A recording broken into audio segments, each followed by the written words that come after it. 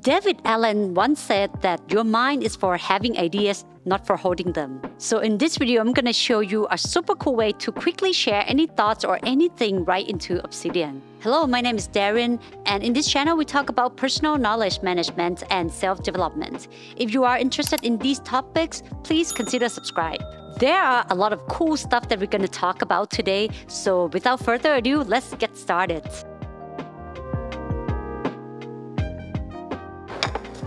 Hey Siri, capture my thoughts. What's on your mind?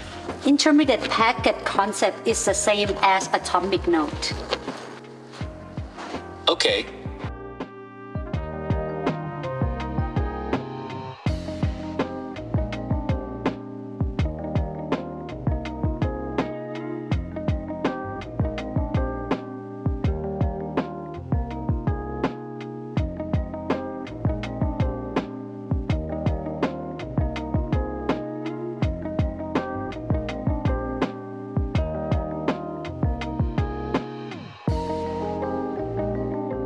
There are 4 things you need to do in order to set up. Install Obsidian on your mobile devices, set up your vault in iCloud, set up your attachment folder, and install and set up iOS shortcuts.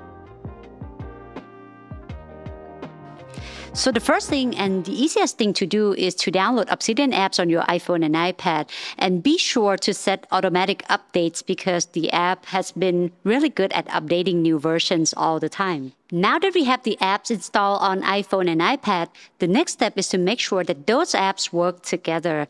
And in order to do that, you have to save your vault in iCloud. For example, for me, I have a vault that is named after myself and is stored in iCloud. The next thing is to set up an attachment folder. And in order to do that, you go to Settings, Files and Links, go down to the Attachment section, and select the name of your attachment folder.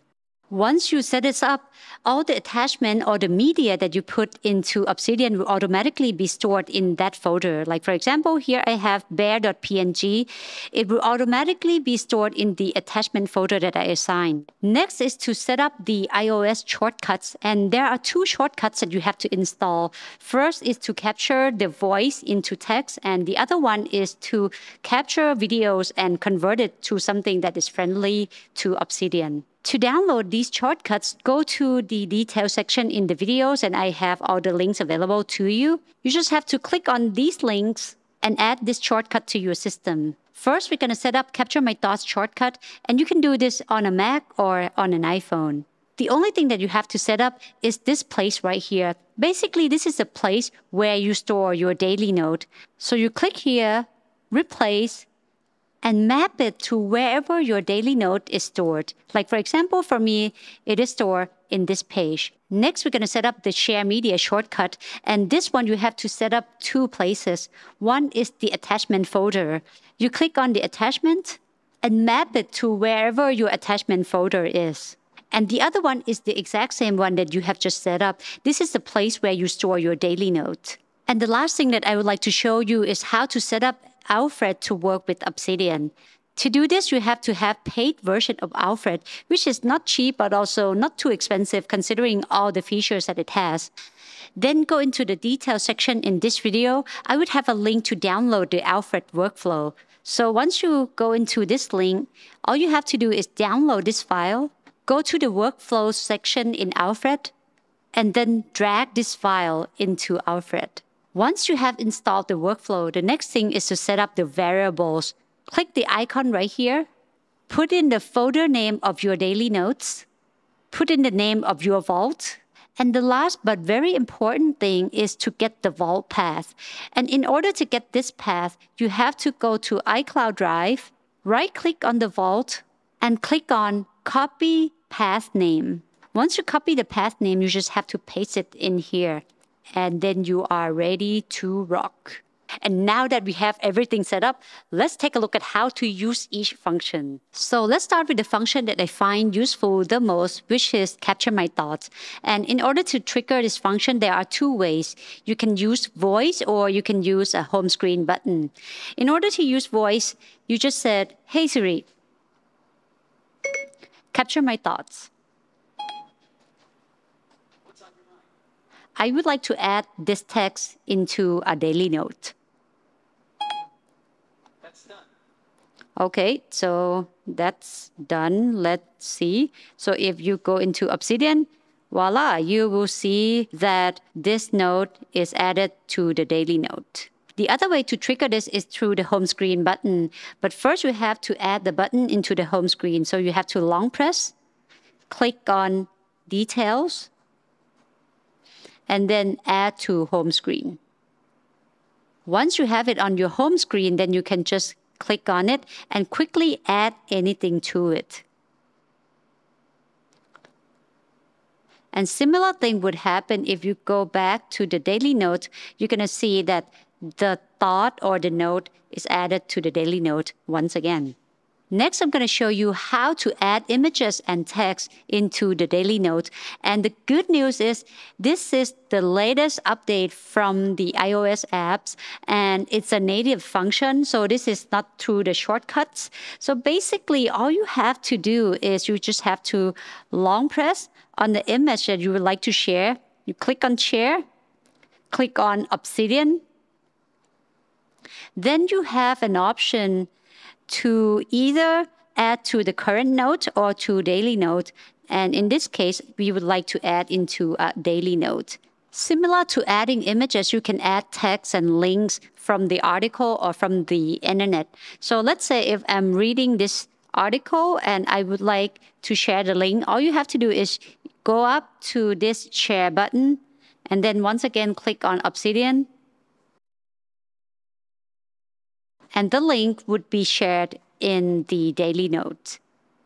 You can also share a piece of text, and you just have to select the text that you would like to share, then click Share, Obsidian, and share into the daily note. This way you can later edit it, turn it into a literature notes, or turn it into a permanent note.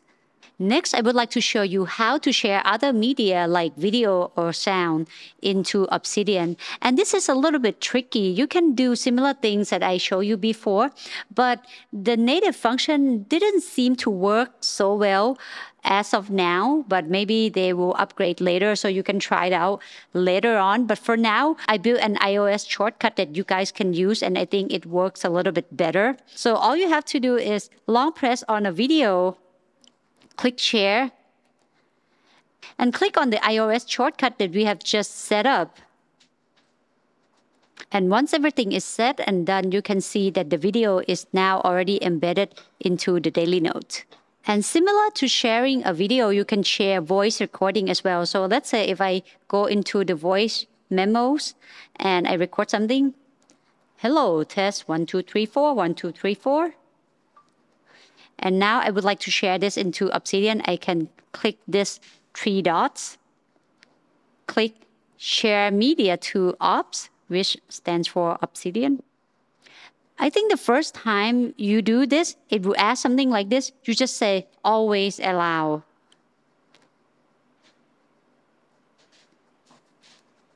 Let's check at the daily note.